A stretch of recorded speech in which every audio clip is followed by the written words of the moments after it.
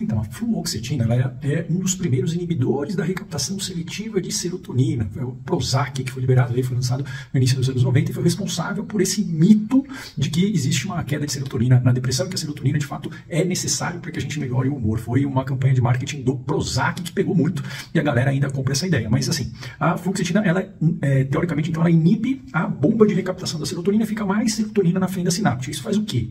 E a curto prazo, isso só dá efeito colateral. E, além disso, ela tem uma partezinha que também inibe a recaptação da noradrenalina. Então não é tão seletiva assim, né? Isso faz com que nas primeiras 2 semanas a pessoa normalmente tenha efeitos de ativação, podendo piorar crises de ansiedade, principalmente crises de pânico. Então tem que ir muito devagar no começo e avisar para o paciente, tá? Pode dar diminuição de apetite por conta desse aumento intenso da noradrenalina no início, principalmente. E aí o que ocorre? Depois dessas 2 semanas é esperado que esses sintomas vão diminuindo, de agitação, às vezes de insônia, mesmo até dessa diminuição de apetite, e comecem os efeitos terapêuticos. Por quê? Porque os efeitos terapêuticos eles não são imediatos.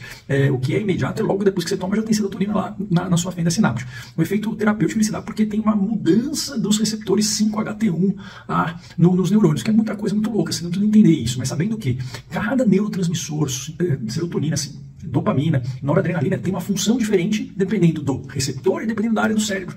Então, falar que você vai aumentar a serotonina, a noradrenalina ou a dopamina baixa é uma grande bobagem, é tratar o cérebro igual uma máquina de lavar roupa, né? Que você coloca amaciante, hidratante e sabão em pó e mistura tudo. Não é assim, né? Então, ela vai ser liberada rapidamente em áreas que vão dar, provavelmente, náusea, um pouco de agitação, insônia, às vezes um pouco de irritabilidade, pode dar constipação e diminuição de libido. A diminuição de libido, ela tende a perdurar, porque é um efeito da serotonina num outro receptor, que é o 5-HT2, mas o que ocorre é que ela dá muita agitação no início, pode dar insônia, pessoas com pânico tem que se começar com doses muito baixas, ela tem gotas, isso é uma vantagem, e ela tem um efeito um pouco sobre a noradrenalina, que possivelmente dá um pouco mais de energia, tá? Ela é aprovada para depressão, para a maioria dos quadros de ansiedade, para toque, ela é aprovada para transtorno disfórico pré-menstrual também, e ela é um dos poucos antidepressivos aprovados para criança. O problema dela, o problema é uma solução. Na verdade, assim, ela tem a fluoxetina, ela é metabolizada, ela vira norfluoxetina, que é a fluoxetina com um pouquinho mais de noradrenalina, e isso demora uns 14 a 20 dias para sair do organismo. Isso quer dizer o quê? Que se você para a fluoxetina de repente, é possível que você não tenha tanto efeito colateral, porque ela demora para sair. Por outro lado, ela interage com um monte de remédio. Então, se você está tomando vários remédios para pressão, para afinar o sangue, enfim, você tem que falar para o seu médico, porque pode ser que ela interaja e aumente os níveis do remédio, por exemplo, para afinar o sangue, isso vai dar sangramento em você.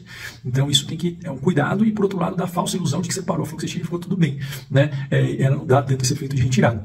As doses são de 20 a 80 miligramas, só que para ansiedade, principalmente para pânico, tem que começar com gotinha, uma gotinha por dia, às vezes uma por semana, sabendo que vai piorar no início, tem que explicar isso, tá? Senão é insuportável, tá bom? Lembrando que nenhum remédio muda comportamento, nenhum remédio muda hábito. A função dos remédios, eles são para serem facilitadores para que a gente possa construir novos hábitos, novas memórias, que precisa do quê? De prática, de um alvo certo e de uma intensidade, um número de horas correto, como se fosse uma academia, né? Então, essa é a ideia de qualquer tipo de medicação psicotrópica que funcione, tá? E aí, quanto maior a dose, em geral, ela vai ter um efeito, pode ter um efeito mais ativador. Algumas pessoas têm sono e algumas pessoas têm uma certa lentificação de pensamento com ela também. Poxa, mas como assim?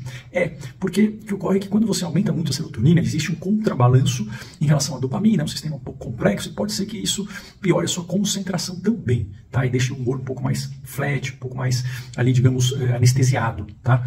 A função disso é o quê? Você conseguir fazer os outros tipos de intervenções sem sofrer tanto, para que aí depois você possa retirá-la, tá?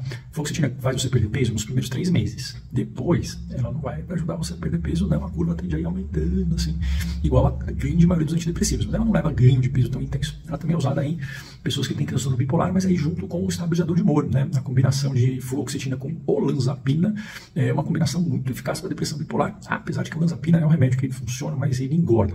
Porém, aí às vezes dá uma balanceadinha ali com a fluoxetina. Resumindo, a fluoxetina vai demorar aí umas 4 a 6 semanas para fazer efeito. As 2 primeiras semanas vai deixar você mais agitado, mais insônia, pode dar náusea, pode dar constipação, vômito e pode piorar a ansiedade. E se ela não funcionar em 8 semanas é porque ela não vai mais funcionar em você. Então quer dizer que não vai funcionar mais. E uma vez que funcionou, a ideia é que você potencialize isso, ou com aumento de dose, ou com uma terapia, que no caso depende do seu diagnóstico, mas vai ser, em geral, uma terapia da linha cognitivo-comportamental específica para o seu sintoma, e o objetivo é que você melhore totalmente, recupere as coisas que o quadro tirou de você, para que depois a gente possa fazer um desmame e você se manter bem sem medicação, certo? É isso, espero que tenha ajudado aí a dar um esclarecimento sobre a fluoxetina, e a gente vai falar mais aqui, vou começar a falar mais sobre medicações de um jeito que seja prático e que, de fato, fale para vocês um pouco mais vocês tenham um pouco mais de controle sobre isso. Agora, explicações bobas do remédio, explicações bobas que falta serotonina no cérebro, essa explicação de quem não entende bulhufas, e se você não melhora com ela ou não tem uma boa resposta no antidepressivo, isso não quer dizer absolutamente nada sobre você, porque cerca de 30% das pessoas vai melhorar com o primeiro antidepressivo e eles não são tão eficazes quanto a gente imaginou, não. Mas pode ajudar uma parcela das pessoas, tá? Então não caia em explicações bobas, simples, mas também não vamos ficar numa coisa muito complexa que é difícil de entender. O fato é que o remédio tem que ter um propósito, e o seu psiquiatra tem que falar para você para que ele serve, em quanto tempo e qual que é o objetivo do tratamento, né? Com começo, meio e fim. É isso. Um abraço.